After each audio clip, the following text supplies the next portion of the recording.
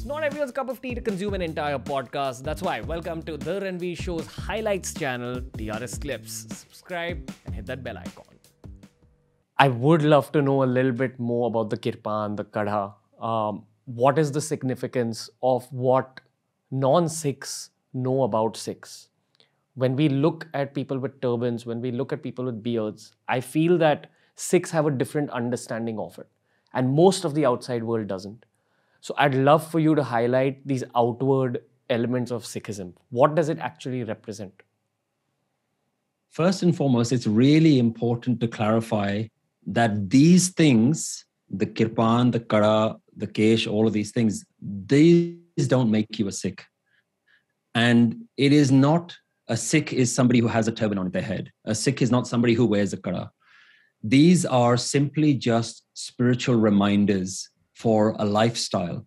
So I want a lot of people to understand that when I say the word Sikh, I don't mean a group of people from Punjab. That's not what I'm talking about. That's not what a real Sikh is. A Sikh is not a Punjabi. They're not synonymous with each other. A Sikh is somebody who is willing to learn about their true self and willing to follow and practice all the things that are required to remember that this is all oneness. So a student of oneness is what we would define as a Sikh.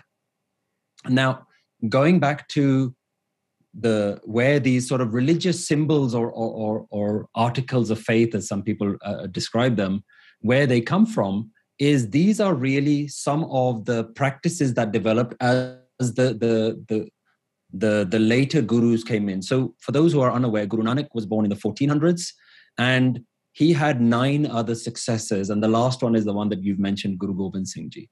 And from about the time of the 5th and the 6th gurus, what we started to see was that there was a need for not just spiritual people, but spirituality and the warrior side of things to merge, because we were starting to see real oppression in India. So the 5th guru, some people may not be aware, is known as Guru Arjan Dev Ji. He was actually a martyr.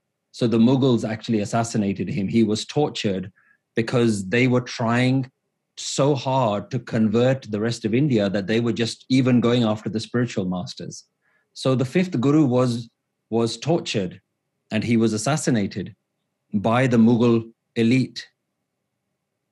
His son, Guru Har Gobind Ji, took on the guruship next. And he decided that I can no longer just be a meditator. Now I have to be a meditator with a sword.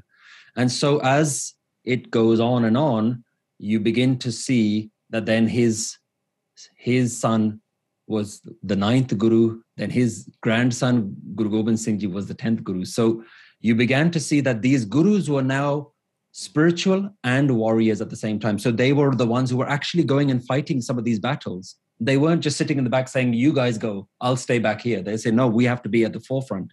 So these gurus became warriors and meditators. So they were trying to teach that this is what the society needs right now. This is what the world needs right now. We need to be both. And so in doing that, they created a code of conduct that if you are to live this lifestyle, there's a couple of things that you need to do. And they gave us what they call the 5 Ks, basically 5 religious symbols that were something that you have to keep with you all the time. But they were really 5 reminders of different ways, different practices that you need to hold on to. So the first one is kada, which you'll see every Sikh will wear a bangle around their hand. But all of these have very deep spiritual meaning. And actually, we could spend a lot of time, but I'll very quickly go through those. So why does a Sikh wear a kada? Well, for multiple reasons. Number one, it's round. So it has no beginning and ending. And this is a reminder to you that actually God is always there. There is always a oneness. So you have to kind of see this as a way of reminding you that no matter what you do, when we were kids, we were taught that, whatever, if you stick your hand out to do something wrong, the kada will be there as a reminder. And there are so many beautiful parts of this symbolism. You see, this is intrinsic in Indian culture, that whenever a student historically would go and take on a guru, even if they were like a music teacher, some sort of teacher, the teacher would initiate and say that I now accept you as my student. And they would wrap a string around their hand and say, I accept you as my student. So we see the Kada as the Guru saying, I accept you as my student. And this is basically why every Sikh or anybody who identifies as a Sikh, even if they don't wear anything else, they basically say, this is my symbol that I belong to this Guru, that I belong to this school of thinking, and I'm allowing this teacher to influence my life and teach me how to live.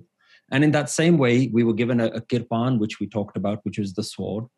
We were given kesh, and we were told that if you keep your hair completely intact, so some people are very surprised when they look at me and I tell them that I've never cut my hair from the day that I was born.